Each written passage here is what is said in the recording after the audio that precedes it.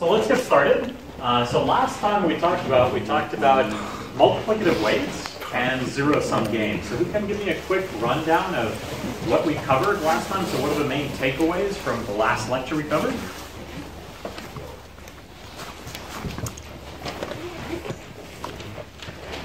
You can hedge using multiplicative weights. Yes. You can hedge using multiplicative weights, exactly. So keep in mind that the goal for multiplicative weights was what we want to be able to do is we want to compete with the best expert. The best expert in hindsight. So we know very little about what these distributions of losses are, but even in spite of the fact that these aren't stochastically generated vectors, they're really things that happen online, we still want to ensure that our loss is additively close to the loss of the best expert, which we don't know in advance. So that was the setting for multiplicative weights. And can anyone remind me how we applied it to zero-sum games? So what did we use multiplicative weights to do once we had the existence of these good regret guarantees? Find the strategy. Find the strategies, exactly. So what we studied was when we first studied zero-sum games, back when we were talking about LPs and LP duality, one of our first applications of LP duality was the von Neumann's min-max theorem, which tells you that there are three equivalent ways to play the game that all result in the same value for how well each of the players does.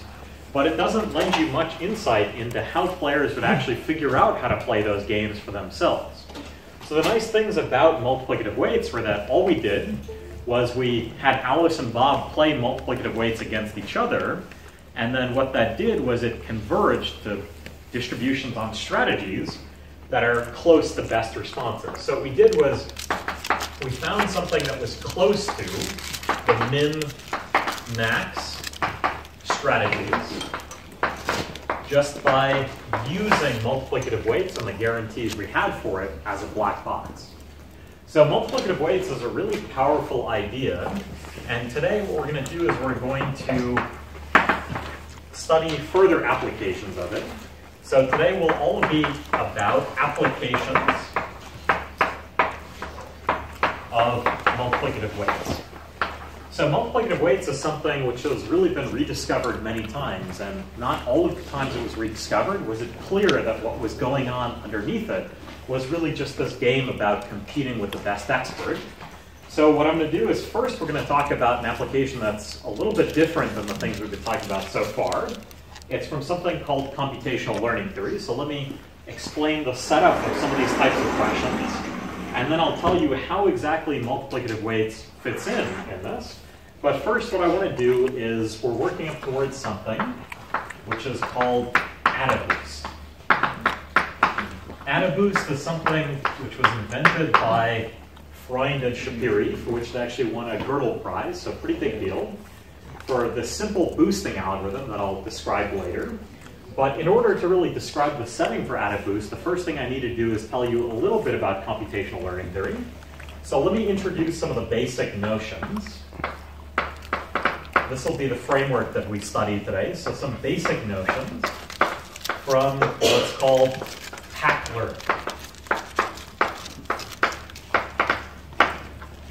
which is a framework that was introduced by Les Valiant about 30 years ago. In fact, there are awards all over the types of things we're talking about today. So Les Valiant actually won the Turing Award a few years ago, in large part due to things like some of his work on packed learning, as well as his work on computational complexity. Now, packed learning, in fact, the best way to talk about what it is first tell you what packed learning stands for. So packed learning stands for probably, approximately, correct. So not a very high goal here. Our goal is just, we're probably going to get something that is approximately correct. But it'll be a natural framework for studying learning problems. So, the setting for packed learning, I need to introduce a few more definitions before we can really see what exactly we're referring to when we talk about things being probably approximately correct. But the basic setting in computational learning theory is that we have some concept class. This is some set of functions, which I'll use to denote H. These are some set of functions which themselves go from our domain X. So these are the examples that we see all come from this domain. And all we're trying to do is we're trying to label them as either +1 or -1. So you can think about, for example, things like spam detection. You might have some domain which is really just what are the words in different emails. And now what you want to do is you want to come up with some function that's actually going to take whatever that example is and spit out 1 for whether it's spam and -1 if it's not spam. So just to make sure we're on the same page, some examples of things, important classes of important concept classes, you can think about things like linear classifiers. These are things which are very, very powerful, are the basis for a lot of different learning algorithms, where you can think about the point X, for example, in this domain as actually being points in the plane. And all you're going to do for this particular function that labels things as being spam or not spam is you're going to label plus for everything on one side of the linear separator and minus for the things on the other side. So this is just some general notation for in pack learning. What you're given is there's some concept class H, which contains your idealized function, the function that really does classify email messages as to whether they're spam or not. One simple example is something like a linear classifier. But now what I can do is I can tell you what the goals of pack learning are. So in pack learning, what's going to happen is we're given labeled examples. So in our case, labeled examples were given with some point x1, along with some labeling of x1. All this is some +1 or -1. And we're given n different points along with their labels, which are themselves sampled from some distribution. And this function f is something which is in our concept class. So this is the setting for pack learning, is all we're doing is we're given a bunch of labeled examples that come from some underlying distribution. We see that example along with how the target function that we want to compete with actually labels that function. And the goal in pack learning is just to be able to compete with this unknown function. So this is what's called strong learning. So let me define what that is, and then I'll take some questions about what exactly we're trying to do. So the goal is really to design an algorithm that takes all of these examples, and what it does is it outputs a hypothesis.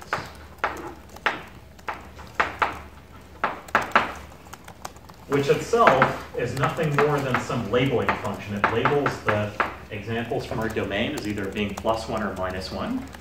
But now, this is where the probably approximately correct fits in, is what do we want out of this hypothesis?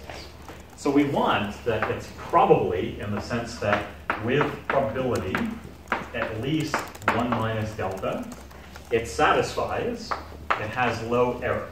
So that in future points taken from this distribution, the probability that it gets the wrong label compared to this target function is itself at most epsilon. So this definition is always a little bit of a mouthful the first time you see it, but just to make sure you guys are parsing it correctly. So pack learning stands for probably approximately correct. What parameter in here governs the probability? Where does the probability fit in? Exactly. So probably refers to the fact that with probability at least 1 minus delta. That randomness comes from the fact that our examples came from some distribution. We have to budget for the fact that maybe we got super unlucky and we didn't actually get a nice set of examples. What if, for example, in this linear classifier, we kept trying to get new samples from our distribution, but we kept getting the same point over and over again? There's nothing we could really say. So probably, we're allowing ourselves some failure probability. And now the approximately correct refers to the epsilon, right? because it's saying probably, with probability at least 1 minus delta, we get something whose error is at most epsilon on future training points. Yep? Yeah, so what's D? What is, so for some distribution, D. So distribution, this distribution D is something hidden underneath that governs how we measure our error. Because, for example, that could be the distribution on emails that we actually see. And we want that on future emails we see, that we only have at most an epsilon chance of getting the wrong answer. So this is called strong learning because what your goal really is, and I haven't pulled in all of the different quantifiers in here, is you want to be able to drive this error down small. As you take more and more examples, you want to drive the failure probability down to 0, and you want to drive your error down to 0 too. Yeah? What is the quantifier on the last expression? Are we saying that holds for every x in the domain? X sampled from D. We want that when we measure how often we get the wrong answer, that only an epsilon weight in the distribution has the wrong answer. Actually, there's something a little subtle here, because we're also taking the probability over the set of samples we are trained on in the first place. Yeah, those come from D though. So we want that our algorithm with probability, our algorithm takes some samples, x1 to xm, which come from this distribution D. And our algorithm should have the property that with probability at least 1 minus delta, what it spits out as the hypothesis has low error. So this quantity right here is actually, we're going to denote this by error of h on D. So this is just measuring how often we get the wrong answer for this hypothesis h, how often we end up getting the wrong label compared to our goal target function, measured with respect to what the underlying distribution we care about actually is. Yep. Do we require h to come from the concept class? So that's an excellent question. So there are tons of variants of this. When you require h to come from the concept class, it's called proper learning. When you don't, it's called improper learning. I won't actually be concerned with the difference. And what we're going to be doing is we're not actually going to be giving particular algorithm for this. What we're going to be doing is I'll introduce a concept called weak learning. That's going to be much easier. And the main content is we're going to show that ideas from multiplicative weights can be used to turn weak learners into strong learners. So we'll have some time to actually sit and think about this definition. But let me instead tell you, what weak learning is in contrast to this. So are there any other questions about this? It's a little bit of a mouthful the first time you see it, but we'll have some time to fully digest it as we go on. Yep. What is probability defined over? The probability 1 minus delta. This is over the samples we're given. So our algorithm A, what it does is it's actually given delta and epsilon, which are some target parameters for how good it's supposed to be. And then it computes an M, gets that many samples from the distribution, and the algorithm then takes those labeled examples and spits out some hypotheses. So one simple setting which you can think about just for, as a toy example, imagine that we were actually given some distribution on points in the plane, and all of them really were labeled according to some linear classifier that actually says everything above it is plus, everything below it is minus. So what our algorithm could do is it could take a bunch of samples from the distribution, and it could find any separating hyperplane where all the pluses are on one side and all the minuses are on the other, and it would spit out that hypothesis. It's sort of a classic fact in learning theory that actually is good, and that really would have low error without too many examples being seen. So that's the goal. Are there any other questions about this? Let me define what weak learning is, and then I'll tell you exactly what we want to study. So in a lot of settings, so what I claim is that in many settings, it's often easier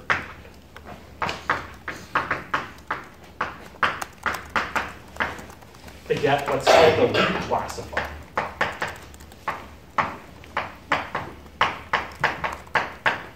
Instead of epsilon being something that's very small, what we might instead want is that the error that we're able to achieve is just a little bit better than a half.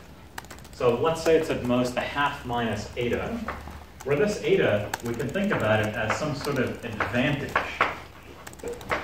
over random guessing.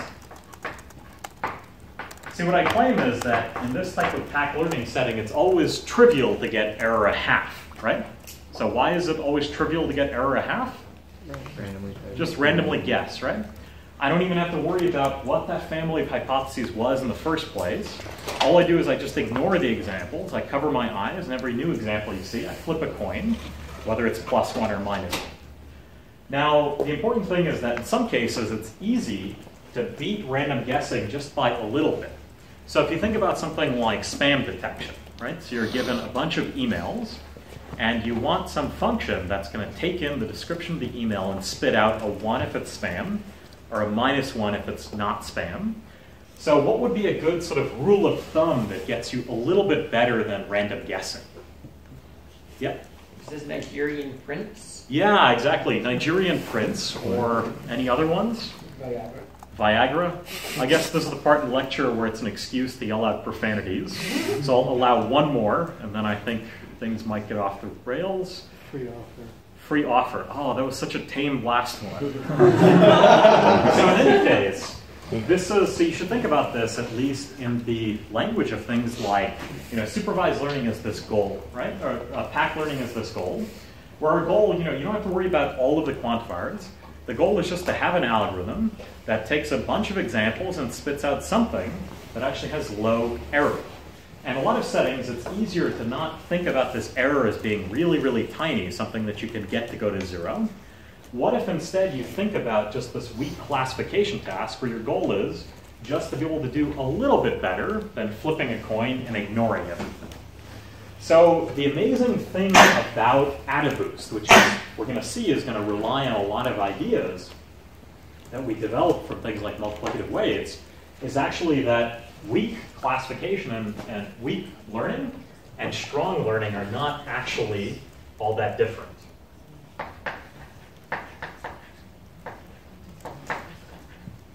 So what we're going to show today is we're going to show that actually we can build up from weak learners.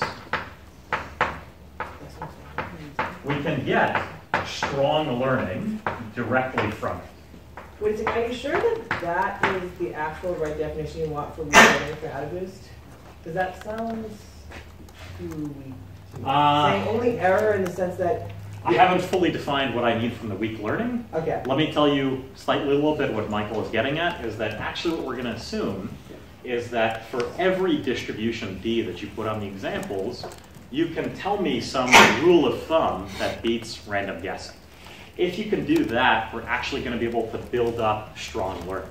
So that's where the multiplicative weights fits in, is that rules of thumb are going to be things which we're going to be able to play with the distribution and actually put more and more mass on the things that we're not getting right. And that's exactly how we're going to build this connection between them. So that might not be completely clear yet, but let me actually formalize a little bit of this. Let me first define what AdaBoost is, and then we'll prove some theorems about it, and we'll see how it actually meets this goal of actually being able to take weak learners and turn them into strong learners. So let me define what AdaBoost is. It's a beautiful algorithm which has all sorts of practical applications.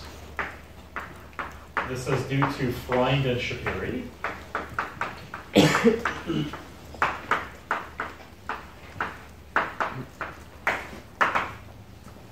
So the idea is the following. AdaBoost is going to be given some labeled examples.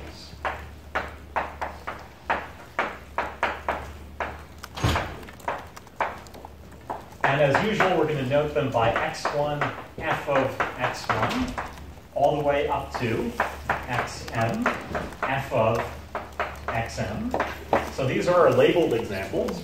And what AdaBoost is going to do is it's going to slowly change the distribution until it gets a good classifier. So initially, all it's going to do is it's going to set its initial distribution v1 to be uniform on the m examples. And here's what it's going to do. So it's going to have t rounds, so for 1 to t. The first thing it's going to do is it's going to start off with the uniform distribution, and it's going to find some weak learner, for which I'll call HT, so that's the hypothesis it finds, on this distribution dt it started off with. And let's say that it has error epsilon t. So all it's going to do is it starts off in the first round, takes the uniform distribution on the examples it's seen so far, and it asks for a rule of thumb for those examples, which beats 50-50 guessing, right? So it starts off from this hypothesis ht that it's found h1 initially. And let me introduce one parameter. It's going to set alpha t, and this is where a bit of the magic is going to happen, equal to some function of the error. This alpha t should really be interpreted as a weight for how good that hypothesis is at getting low error. So ultimately what it does is it then upweights the examples that it gets wrong. So it creates a new distribution, dt plus 1, which, how much mass it assigns to the point x is going to be how much ever the old mass was, times, well, what else are you going to do but some exponential weight.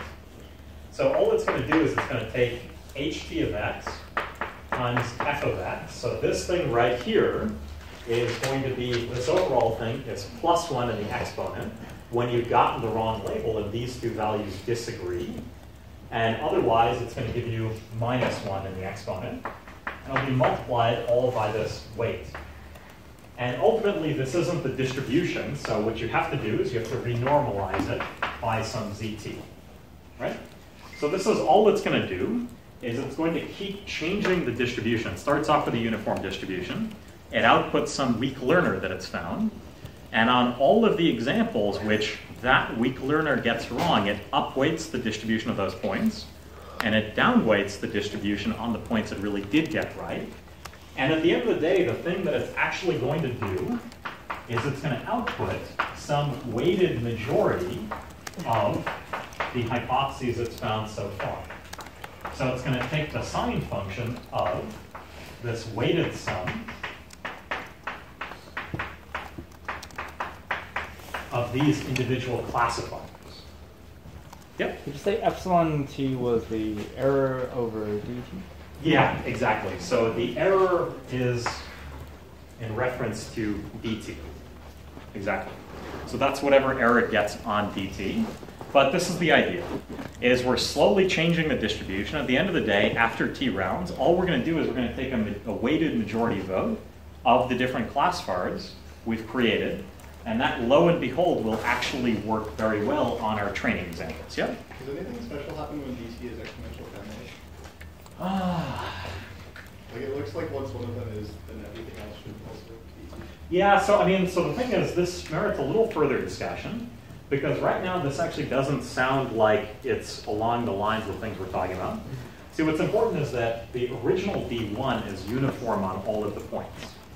So here, the goal is actually initially just to come up with a classifier h of x that works on our training set.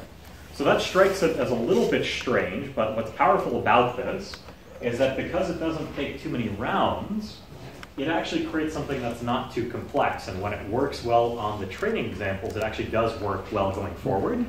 But the way that we're actually going to study this is forgetting about pack learning for the moment. We're just going to study this algorithm and show that it very quickly converges to something with low empirical error on the original examples we were given. So that's actually what our goal is. So the reason it's related to multiplicative weights is pretty clear because it's doing multiplicative weights on the distribution. But it's a pretty amazing fact, actually. It's surprising that this is true. So the first person to show this is called a boosting result, because you're boosting weak classifiers into strong ones. Freund was the first one to show it, and it was actually not even clear that boosting was possible to begin with. And this is the sort of vast simplification of some of those results. It's actually interesting looking back and seeing the original boosting papers because they're way more complicated than what we're about to prove. So are there any questions about the description of AdaBoost? Yeah? I just wanted to make sure here, the labeled examples, the M of them, those are the experts. As in, what's the connection between Like, this and that? Do those correspond to experts in?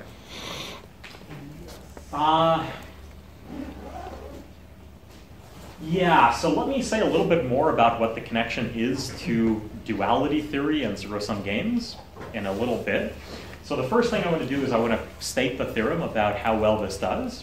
We're actually going to give a direct proof for this, because it'll be slightly better than we could do as a black box in multiplicative weights, but then I'll address your question. It's also worth noting this is based on a very slightly different variant of multiplicative weights than the one we gave, because we said to multiply by something like 1 plus, Exactly. We said multiply by Yeah. 1 plus something. Here we said to multiply by e to the something.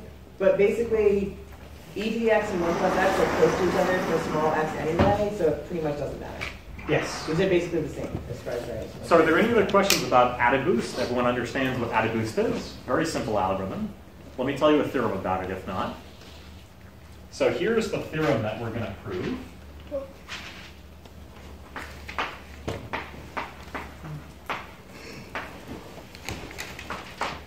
So let me introduce just a slight piece of notation.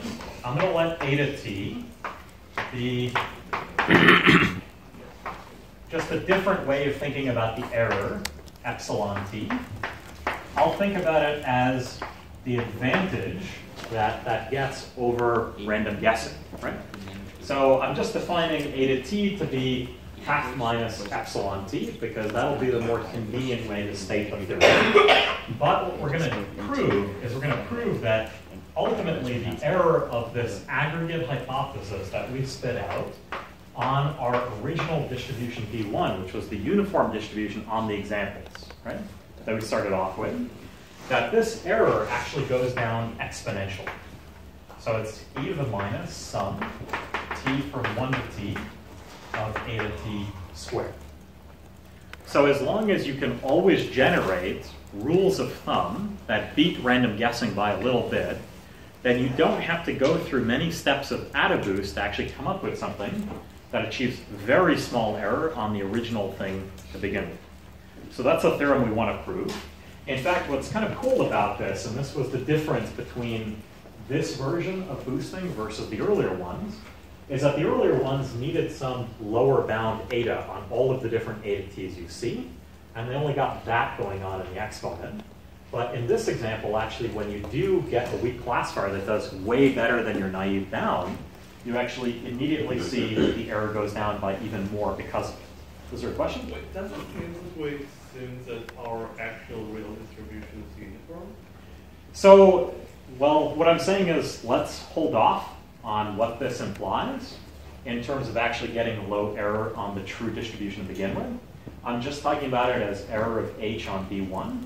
Later, I'll state the results about how they translate the low error on the original distribution B1.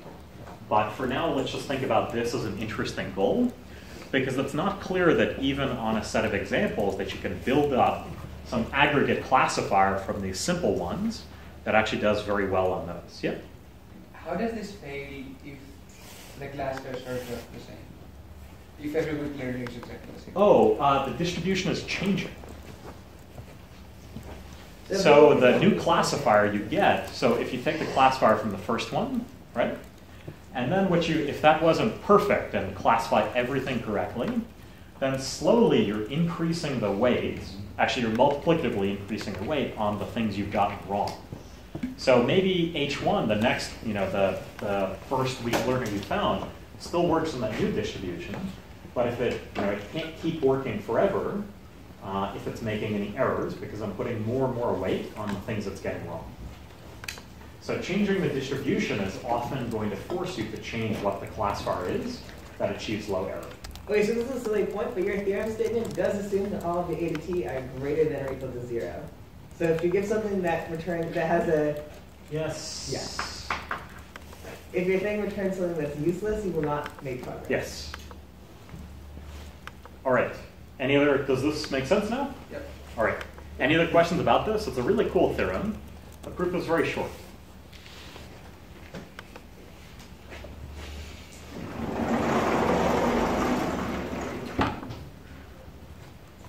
Just do the proof here. It's not going to be too long at all. So here's the idea. Well, first we need to do a little bit of algebra and see what we're working with. Well, expanding the distribution, dt plus 1, the thing that we get at the end of the day, what we're going to end up with is what I claim is that this dt plus 1 on some example xi that we've seen, well, all it is it's the product of a bunch of terms, because after all, we're making multiplicative changes. So certainly we get the contribution from d1 of xi. That's true. And now we're going to get all of the other terms in here. So we'll get an e to the minus alpha 1, h1 of x, this normalizing constant z1. And we're going to go all the way out to the last multiplicative update that we do, which is nothing more than the same thing, but with capital T in the exponent instead. And we have this new normalizing factor, zt, right? So this is just literally writing out what the distribution we get at the end of the day is. So now what I claim is that the main work is actually just going to come in one inequality. So if we, at the end of the day, care about what our error of our hypothesis h is on the original distribution, the uniform distribution on the examples, well, let me write that out. That's nothing more than the sum over all of the examples of an indicator function of if f of xi is not equal to h of xi. Now, the important thing here is all in this one inequality, because that's what makes everything work, is that we can upper bound this instead by some, this is a really non-smooth function, but we can upper bound it by a smooth function instead, which is e to the minus f of xi times sum over t of alpha t ht of xi. So can anyone tell me how exactly I did that? So why is that step true?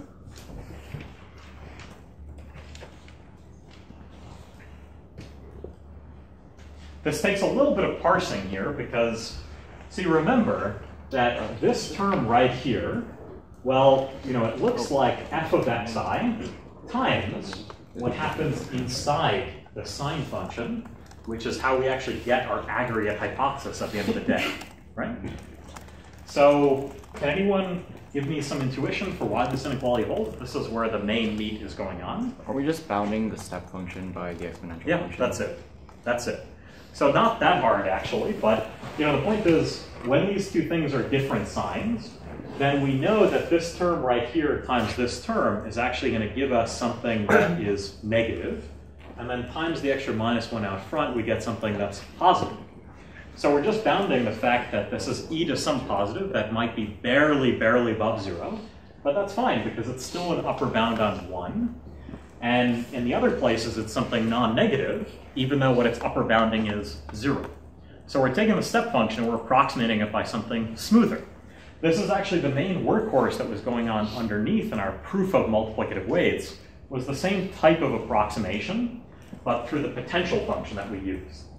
So at the end of the day, what this is actually, now this term is actually equal to, is it's the same thing as the sum from 1 to m of dt plus 1 of xi times the product of the zt's from 1 to t, because lo and behold, part of it is actually just staring us right in the face, right here, right?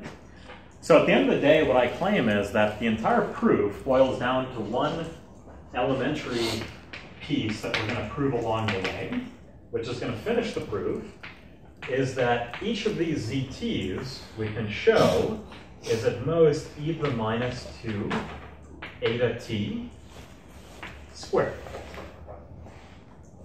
And then this would complete the proof, right? So why would this claim plus this error bound finish the proof at the end of the day? It's literal.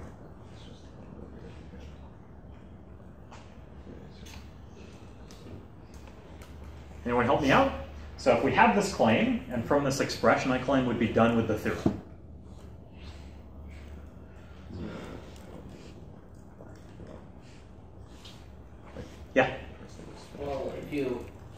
product of the ZTs, you get the exponent you want. Yes.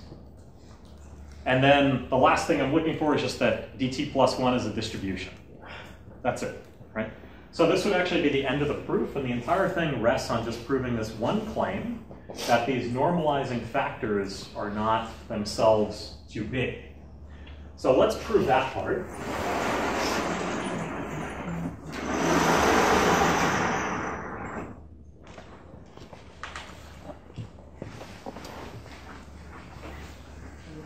I promise it's a simple claim.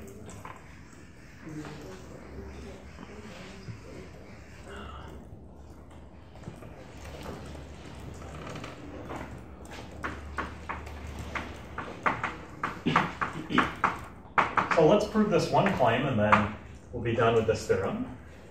So let's write out what ZT is, right? All I did was I told you it was some normalizing constant, but let's write out explicitly what this normalizing constant is.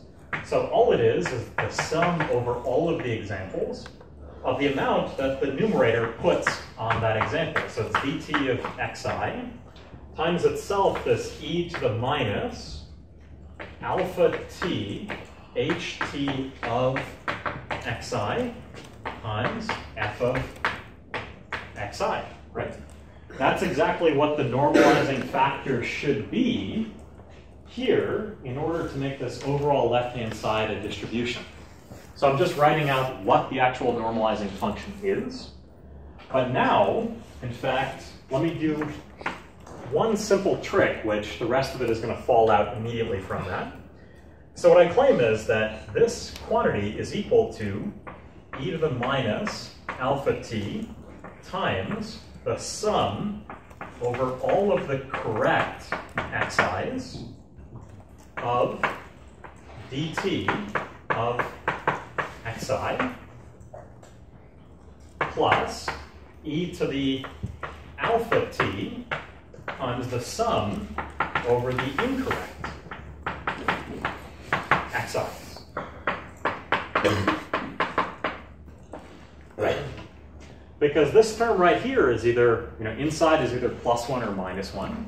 So I'm just breaking it up into these two pieces. So who can tell me what this actually works out to? So we have the notation already to write down exactly what this is. What is this term? 1/2 plus eta. 1/2 plus eta, yep. The other thing, I'm going to write it out slightly differently, is that this term is the same thing as 1 minus epsilon t. This term right here is the same thing as epsilon t. That's the way that we defined epsilon t, was epsilon t was the weighted error of ht on this distribution dt. So it's the total weight on the points which it gets wrong, right?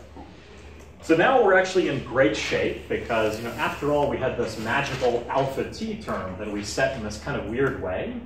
But why we set alpha t is just going to fall out exactly from this expression. So the point is that, how did we set alpha t was equal to half log 1 minus epsilon t over epsilon t. And what this implies then is that zt, well, it's actually exactly what alpha t should be to balance these two expressions, right? When I pull the half up here and I take the square root inside of 1 minus epsilon t over epsilon t, then lo and behold, this term right here, I'm going to cancel one of the root epsilon t's, and then I'm going to get exactly the same contribution over here. So at the end of the day, what this equals for this choice of alpha t is nothing more than the balancing between these two different terms. That's exactly how we set it for boosting. And now if you play with what eta t is in order to actually get the expression we want, well, this thing is 2 times half minus eta t times half plus eta t, which now is square root of 1 minus 4 eta t squared. So we're almost done. After all, we just need to massage it into that expression. And this term right here is now at most e to the minus 4 eta t squared, all to the 1/2 power, and I get this minus 2 eta t squared, right? Just using the standard approximation that 1 minus x is at most e to the minus x. And that's it. That implies the claim, which now actually finishes the proof of the overall theorem, because all we have to do is we say that dt plus 1 is a distribution. So we can actually bound this overall error by just the product of the different zt's, which is exactly this e to the minus some eta ti squareds in here. I think perhaps I forgot a Where's the 2 come? 2. Is there a question? So does this make sense? This is actually the full proof of AdaBoost now, so I promised you it is actually pretty simple. But the idea is actually beautiful because it's the same thing as multiplicative weights. Whenever you have the power to be able to answer quick rules of thumb, like you give me a distribution on examples, and I can produce a weak classifier, that's actually a very strong guarantee in the sense that that actually through boosting can give you a linear classifier that's a weighted average that actually does very well on your training set.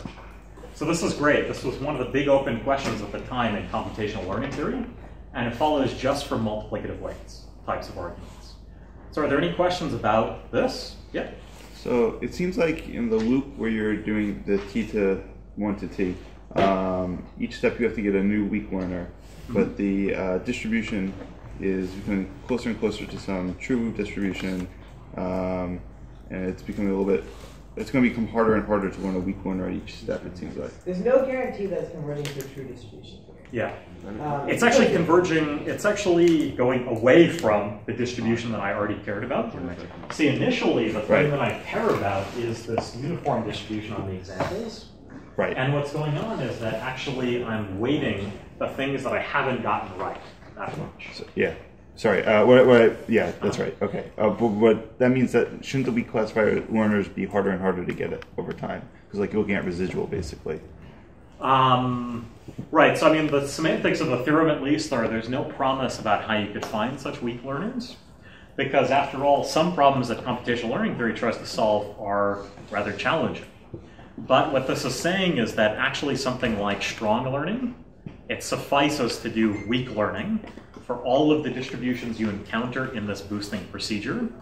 So what this is used as sometimes is it's used in practice as a way to combine weaker classifiers to get an overall thing that actually is better as a result. I guess I'm wondering, how hard is it to find these weak learners in practice? That depends on the application. Okay. So I think in the original paper, the way they described the setup for these types of problems was, imagine you wanted to create a way to bet on horses, and you had some experts who every time you gave them a configuration of, this is the race and these are the types of horses, it would give you some rule of thumb and actually pick out a horse that has some better chance of winning statistically, and they would give you some rule like, well, the reason I picked that horse was because it had won 6 in a row, or the reason I picked it was because it does well in, the mutter or something, right?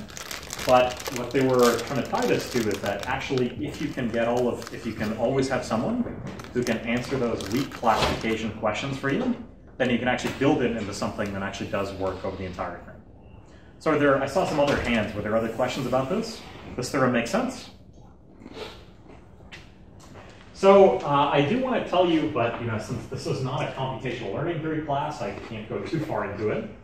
Let me at least briefly answer this other question, which I've been sweeping under the rug, and I'm only going to answer it at a high level.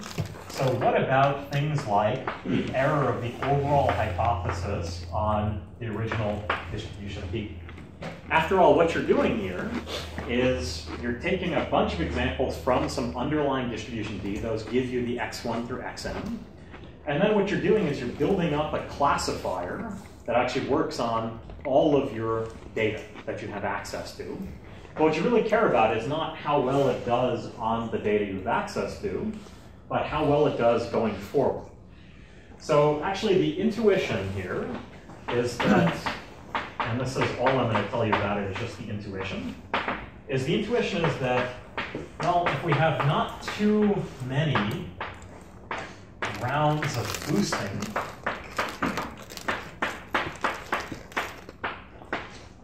well, what that means is that the h of x that we construct at the end of the day does not get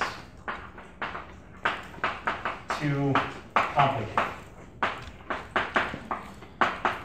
And let me tell you what that implies to a theorem. But see, the point is that this goal of getting low error on D1 is itself a trivial problem. You know, what would do the trick?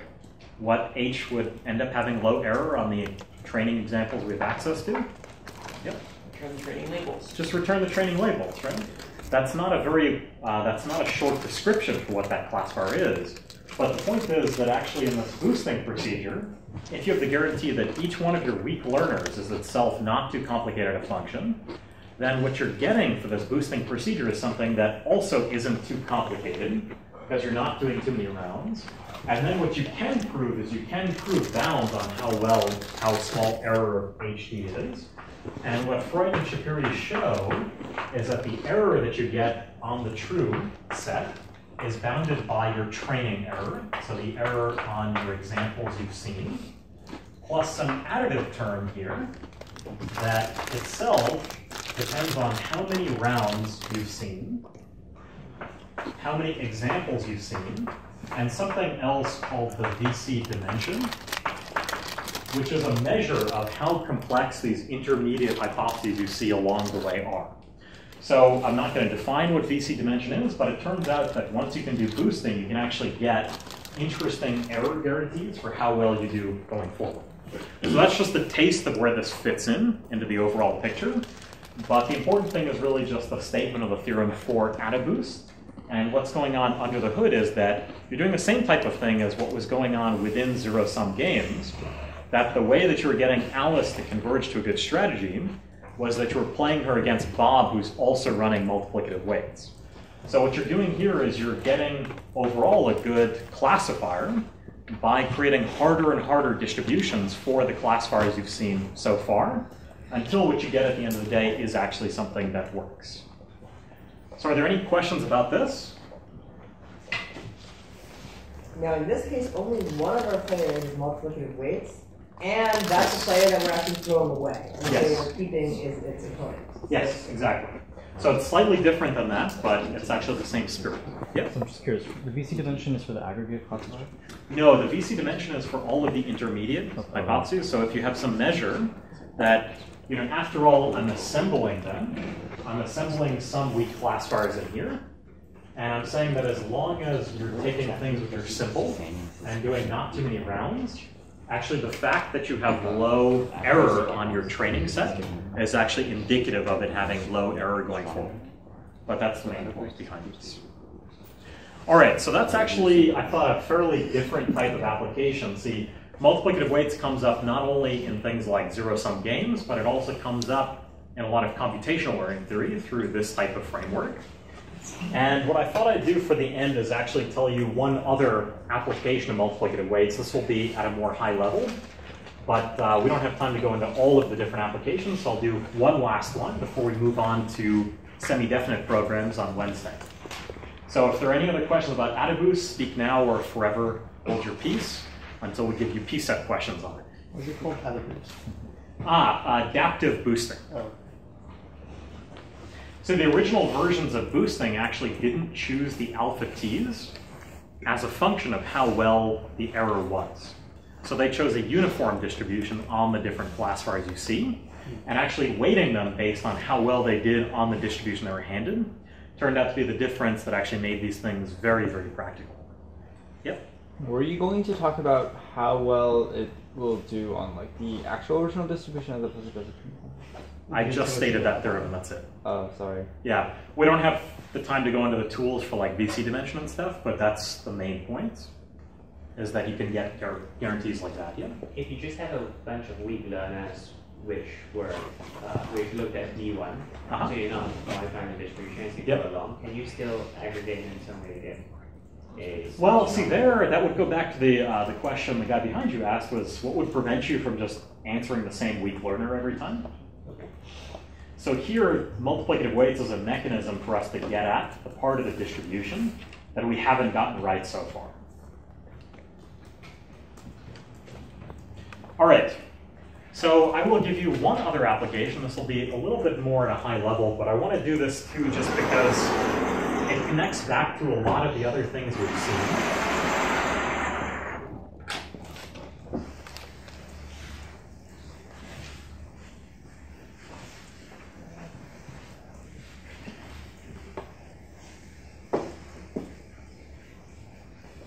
What I want to do is, if you remember, some of the things we've covered max flows in a lot of detail. We've covered multiplicative weights and applications for zero-sum games. Let me actually connect all of these things together and show you the fact that they're actually very related concepts. So what I want to do for the remainder is I want to give another quick application. I'm not going to flesh this out completely, but another application, back to things we talked about, is the flows. So if you remember our favorite max flow problem,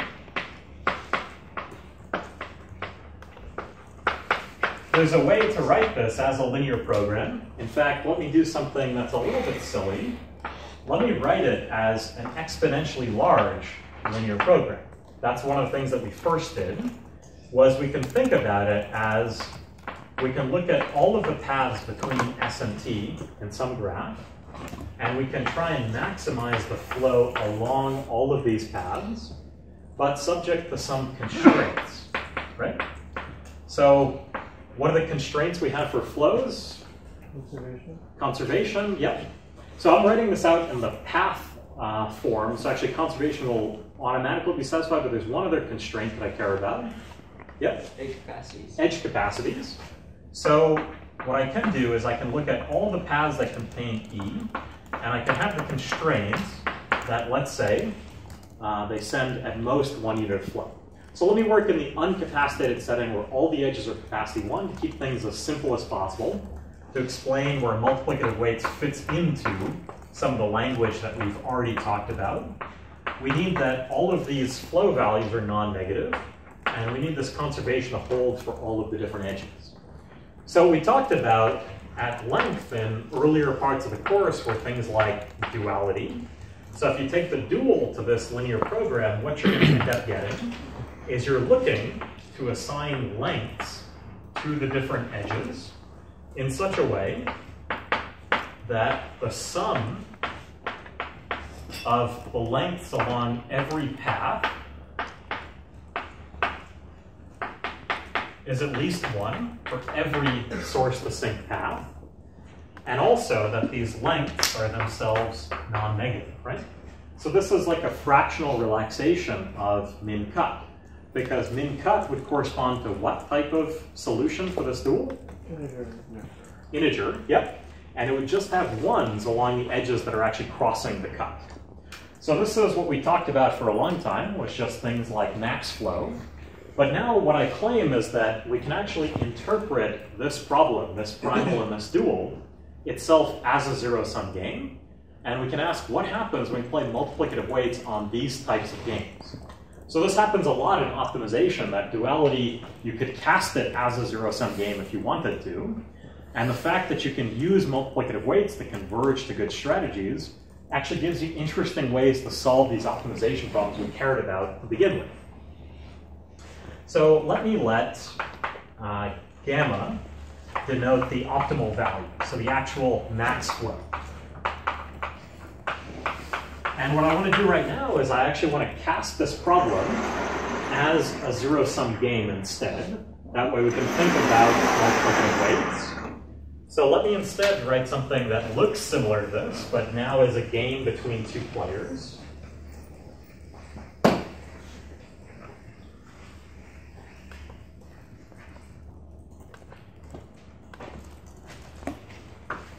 So we'll consider the following zero-sum game. So we're going to have 2 players. I'll call one the P player, P for primal. And all he's going to do is he's going to choose an ST path in the original graph. And we're going to have another player, the D player, D for dual. And what's he going to do? He's going to choose some edge E. Okay? And what we're going to do is that ultimately the payoff to player D of these two strategies is just going to be 1 if the edge is in the path and 0 otherwise. So this is a very natural game where one player is trying to find a way to get from a source to the sink, and the other player is actually trying to catch it in the act, right? And intuitively in this graph, if there's a large max flow, it's something that makes it better for the P player because there are more paths you can try and evade the strategy on. And if there's a small min cut, then it makes it better for the D player. So this game is well defined. Now, one of the interesting things about this is that I claim I would have a really bad time if I tried to write down a payoff matrix. Why? Exponential size. It's exponentially large, right? The P player has exponentially many strategies, and the D player does not, 1 for each edge, so that's not too bad. But actually, even though this payoff matrix is exponentially large, you can get a lot of mileage. In fact, you can get some of the most mileage out of playing zero-sum games on games like that, because it allows me to find good solutions to this game without actually even writing down the entire description of the matrix, which would already be prohibitively large. So what I claim is the following, and I'll just assert this, because that's not the main part. What I'll do is I'll let nu be the optimal value to D of the game. So if they play this zero-sum game, we already know that there are notions of min-max, right? That there's the game value. And let me just let nu denote whatever that is. I certainly don't want to compute that using a linear program because I'd have to write down the payoff matrix to begin with, and that would be probably pretty bad. But what I claim is that these two are very related quantities. That the optimal value of the game, can anyone guess what it is in terms of gamma? Anyone have any intuition for this?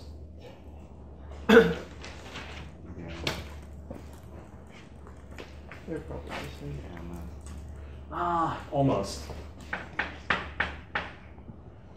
1 over, right?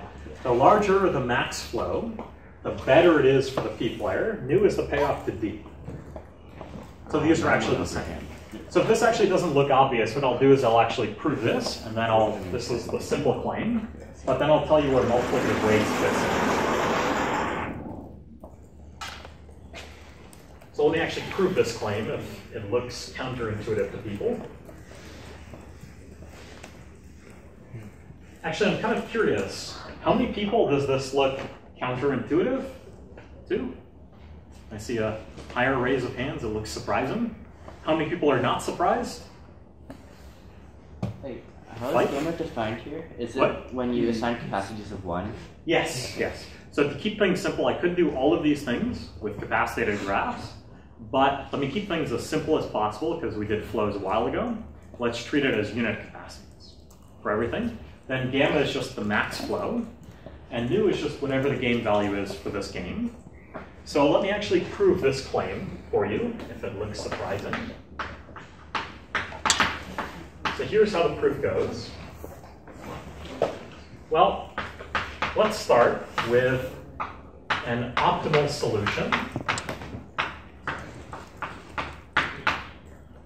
to the dual, right? At the end of the day, this optimal solution of the dual is a length assignment for the different edges. Anyone have any ideas for how we should use that to construct a good strategy for the D player?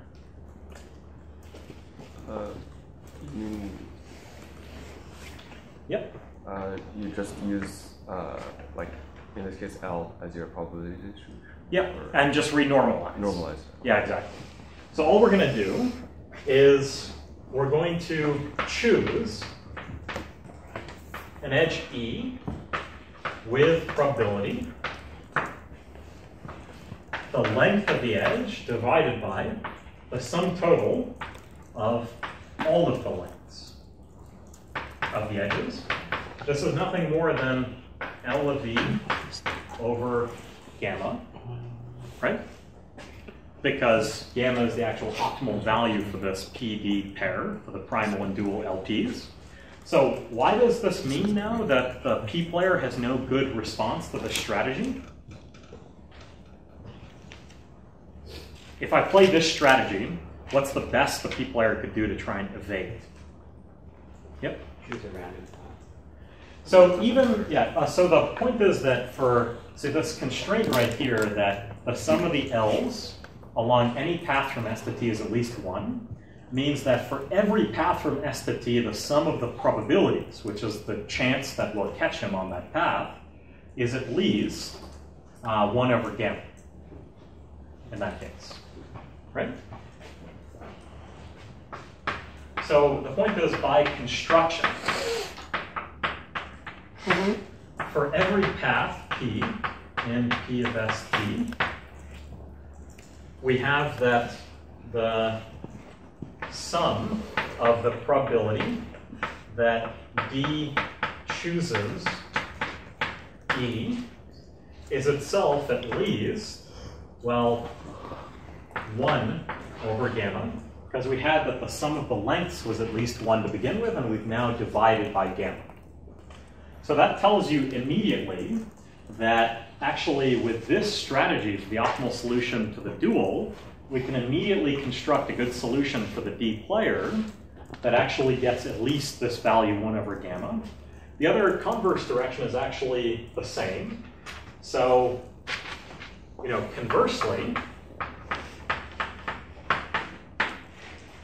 what we can do is we can take an optimal solution to P, right? And what we can do is that gives us a unit flow, which we can define as the actual flow we found in the graph divided by this optimal value gamma.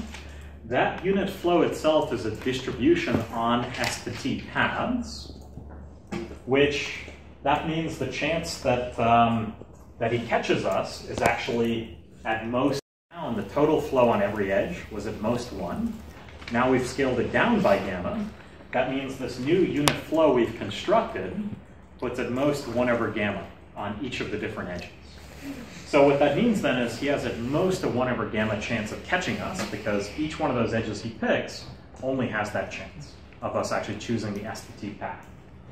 So that is actually, I'll leave it just there. This is roughly how it goes. You can fill in the rest of the details. But this is what the relationship is between this primal dual pair and actually this zero-sum game that captures what's actually going on. But what I want to tell you now is how you can actually plug in multiplicative weights into this thing. So let me describe a multiplicative weights algorithm, and then I'll assert what it's actually doing, which this is the main point. So imagine we have this zero-sum game. We can try the same thing. So we've taken a max flow problem, interpreted it as a zero-sum game, and now we can use multiplicative weights on that zero-sum game. So what happens when we do? Let me describe this algorithm.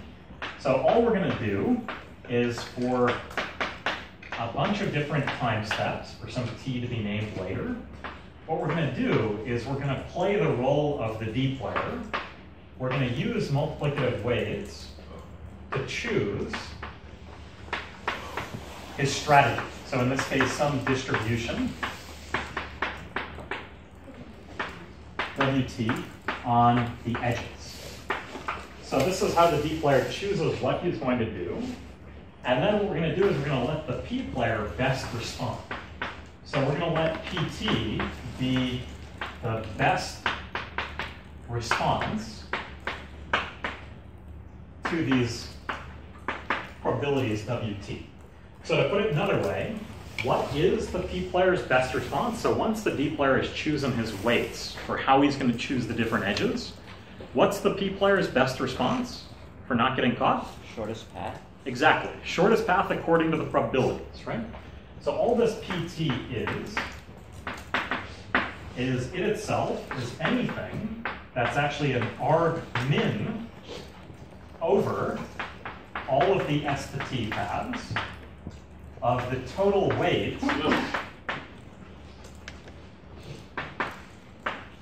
along the edges in P, right?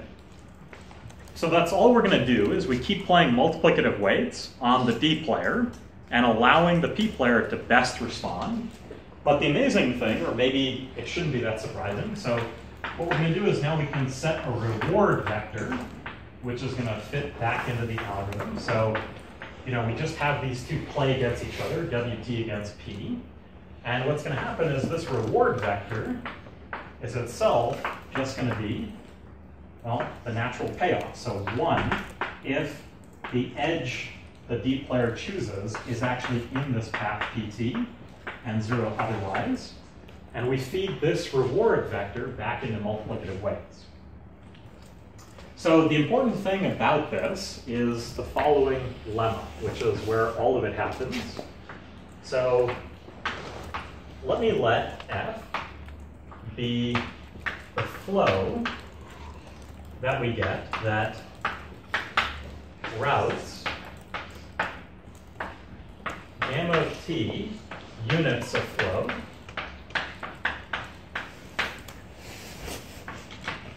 on each of these paths. So we have that the P player finds all of these different paths, and all I'm going to do is I'm going to construct a flow which is maximum, which, just by evenly splitting that flow along all of the different paths. Now, this is definitely a flow of value gamma, because it sends this many units of flow on each of these paths. But the issue is it doesn't actually necessarily satisfy the capacity constraint. So the main lemma is that this flow actually routes at most 1 plus epsilon units on each edge. So see, this is the basic idea, is that the same way that when we used multiplicative weights to come up with good approximately min-max strategies for Alice and Bob in a zero-sum game, what we did was, at the end of the day, we had Alice choose an average of her strategies in the past that she's played, and that in turn would be her good min-max strategy. We're actually doing the same thing here, that we're actually allowing the P player to best respond to those D players doing multiplicative weights. But at the end of the day, the P player is going to take the average of her strategies, and that in turn will be a good approximately optimal solution to the original optimization problem to begin with. So this is the way that you can actually build up algorithms for solving optimization problems through multiplicative weights, as you're really interpreting them as zero-sum games, where you're going to take the average answer and show that that really is a good solution to the original problem to begin with. Because that flow F routes gamma units, that's optimal, and we scale it down by 1 plus epsilon, then we really would get something that is a valid flow and is nearly optimal because it routes gamma over 1 plus epsilon.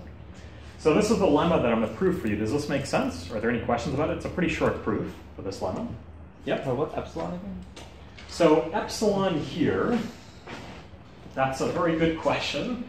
So epsilon is going to end up with something that depends on t. So let me actually tell you what t is, but we're not going to see why we set it this way until I prove this lemma for you. So as we play more and more rounds, we're converging to something that's better and better. And if we set t in this way, we're going to find something that actually does work. Yep? I thought we didn't know gamma. We're going to assume we know gamma for this. But we can yeah, we can search for it. This is just a thought experiment for, this is way slower than the existing algorithms we have for flow. But this is designed as a thought experiment for why the two things actually have any relationship to each other, is that you take the LP problem and you translate it to a zero-sum game, and then you say what multiplicative weights has to tell you about that zero-sum game, and tie it back into the optimization problem you cared about to begin with. Note that this is a slightly different way of solving zero-sum games with multiplicative weights than we talked about last class. Because here, one of the players is a best response player rather than a multiplicative weights player. Yeah, it doesn't matter. We're still just going to use the reward responses anyways. But does this make sense? Any questions about this? It's a short lemma. So let's do it.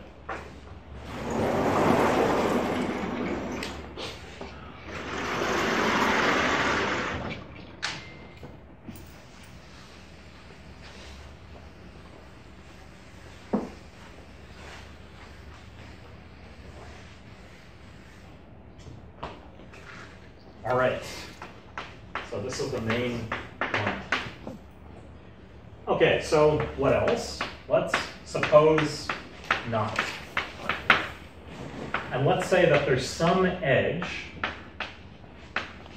that's actually violated.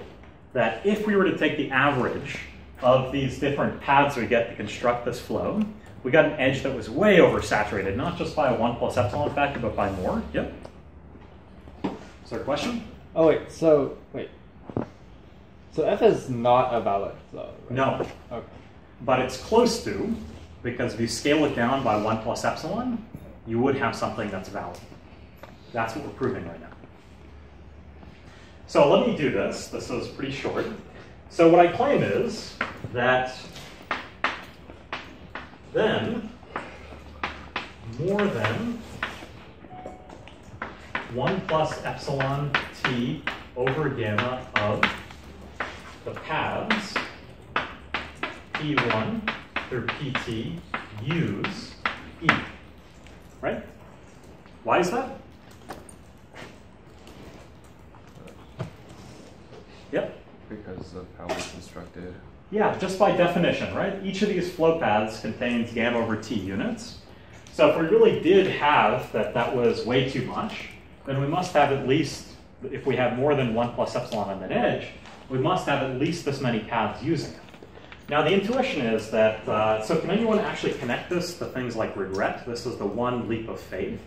You know, where does regret fit in here? So if we had an edge that was violated, can anyone think about how we would get a contradiction, and then we'll just push it forward?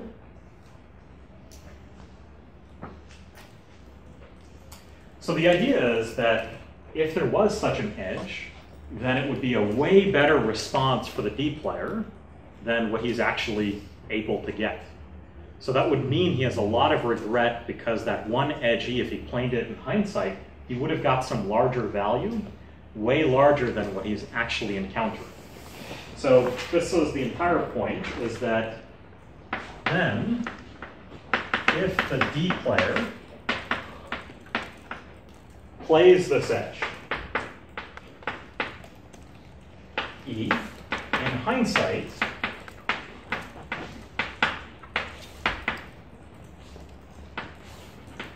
what would he get? Well, he'd get larger than 1 plus epsilon over gamma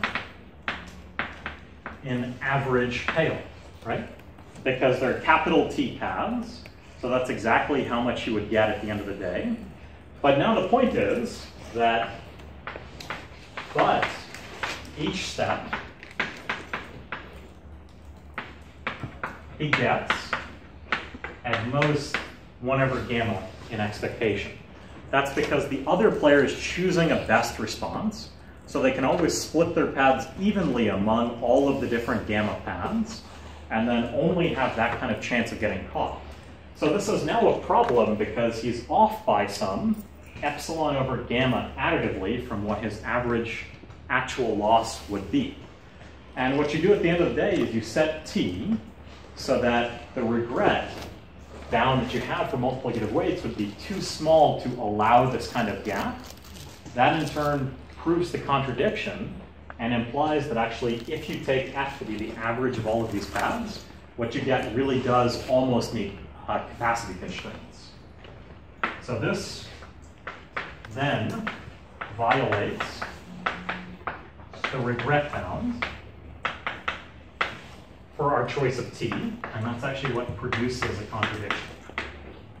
So is there a question yet? Wait, I thought P chose their strategy to be optimal with respect to what D actually chose, not necessarily guaranteed. So however good that is, it's at least as good as what he would get if he chose uniformly over the gamma paths in his max flow.